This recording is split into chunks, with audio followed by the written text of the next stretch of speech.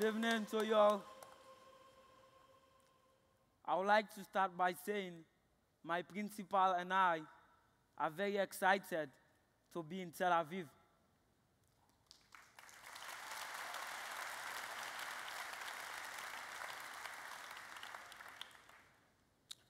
To us back home, Israel is a holy place, and we are very happy to be in Israel.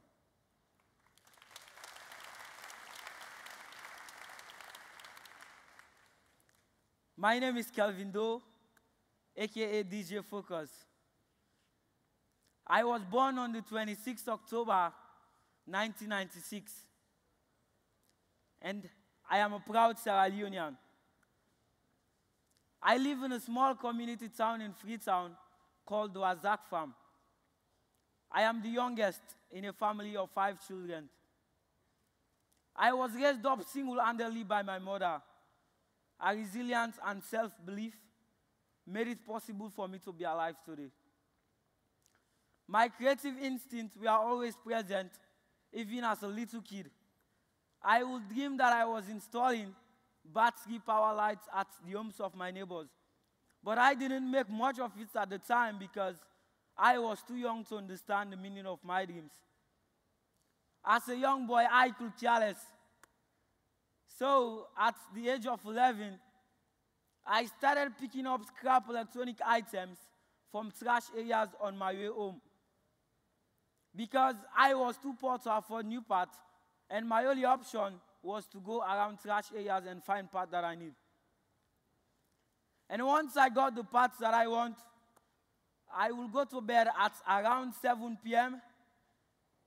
and I will wake up after midnight when everybody will have gone to bed. My mother will wake up most nights to see our living room transform into a small electronic scrapyard. And she will insist that I go back to bed. Though she meant no harm, she didn't understand where I was going, because I was just following my passion. She was just concerned for my well-being.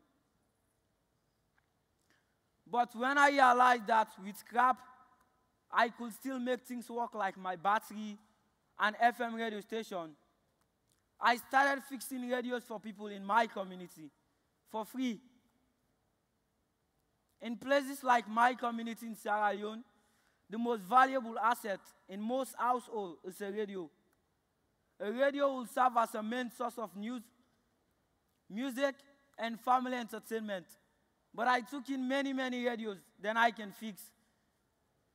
After repeatedly failing to make good on my promise to fix the radio for an old man, he came angrily one morning to take back his radio, only for me to discover that I had lost the radio.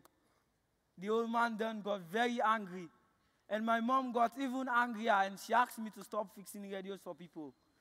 And that was the end of my radio maintenance business. So I decided to focus on working on this scrap electronic part. I used parts like resistor, transistor, capacitor, cardboard to build my own circuit board. I ended up building a 3-channel mixer, a sound amplifier, and a microphone receiver. Putting all of this together, I discovered I had built a music set. I soon became a DJ, and I took the name DJ Focus. Let me say DJ Focus.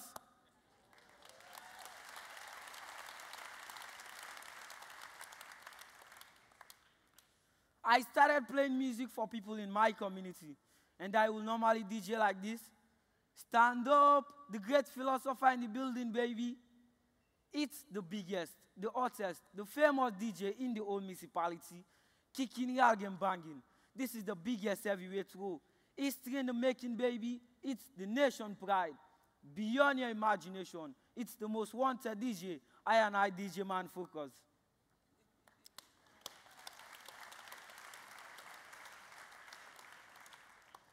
And people started giving me tips for my services. But most of the money they gave to me, I spent it all on batteries. So I decided to make my own battery. I took an alkaline battery apart, and then I looked at its component and tried to make mine. After failing several times, I went to my uncle, who helped me to make the first battery for my music set. And I was now able to make a couple of batteries for people in my neighborhood. At the age of 14, I started thinking about what I could do that could be bigger than my music set. I love listening to DJs on radio station. I love their music and also the way they play on the station. But I dreamt of one day being on a radio like them. Then it came to me that I can make my own radio station and become a DJ there.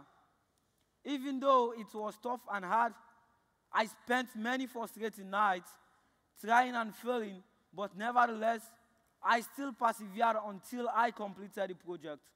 Almost 16 months later, one morning, I told my elder brother that I'm ready to do a live test transmission of my FM radio station. He just laughed at me. So I went inside our living room to tune the old radio, and I told my elder brother to talk on the microphone whilst I climbed up the roof of our house to fix up the antenna. A few minutes later, my station was on, and I could not believe it. Word soon spread around my community about my FM radio station. I got two of my best friends to work in the station with me. So when people bring in jingles, I think you call them radio adverts, to be played on here, they will give me like a little amount of money, and I will pay my friends from part of that money, and I will keep the rest to invest in my station. But I ran into trouble when I discovered that my broadcast signal on 94.5 was jamming that of a famous radio station in Sierra Leone. And my mom was so afraid, and she told me to take my station off the air so that I will not be arrested by the police. Fortunately for me, I was able to change the frequency and still keep the station on air. And then the fame started.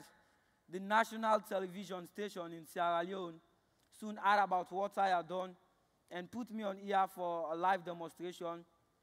And I then participated in a national innovation competition, and I was one of the finalists, and I got selected to participate in the 2012 World Maker Fair in New York. And then an amazing opportunity came to me, and I became the youngest visiting practitioner at the Massachusetts Institute of Technology, MIT.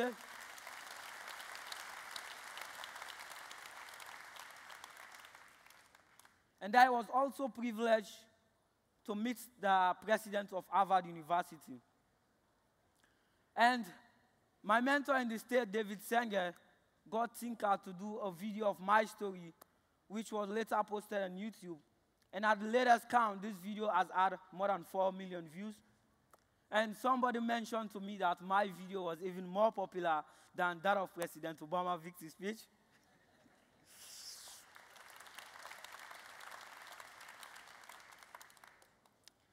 Recently, I was invited for the TED Talk in New York City, and it was awesome, and I got to know Chelsea Clinton.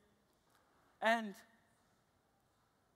President Clinton invited me for the Clinton Global Initiative also in New York City.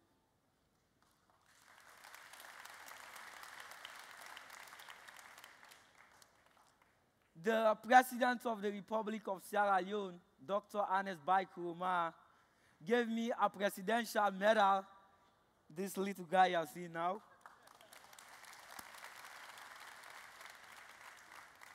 And I want to say thanks to His Excellency, Dr. Ernest Bai Koroma. And in my TED Talk, I say creativity is universal and can be found in places where one does not expect to find it. And perseverance and passion are essential to nurturing that creative abilities. So now that you know my own story, I urge you to look for young people with talent, creative abilities, and passion in all places. Not just in places you might expect to find it. And I ask you to support these young people, just as so many people have supported me. You never know, you might find the next DJ Focus. Thank you.